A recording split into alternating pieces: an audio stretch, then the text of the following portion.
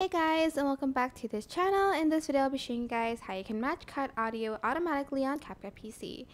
Go to audio or add it from your media. I'm just going to select one from here, and to simply match cut the audio automatically, you're just going to select auto beats. You can either select beat 1 or beats 2.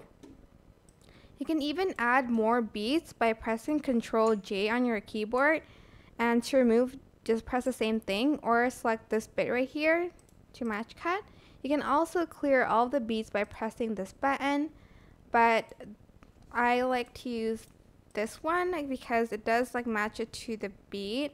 Doesn't do it accurately sometimes. You can do it manually, but it does take a long time for you to do that, especially if the audio is really long, so keep that in mind. But I hope this tutorial was helpful for you guys. Don't forget to like, comment, share, and also subscribe to this channel if you haven't done that already. If you have any questions, just leave it in the comment section down below and I'll try my best to answer them all for you guys. If you found this video helpful, please click the thanks button above the description box down below. Thank you so much for watching. Bye!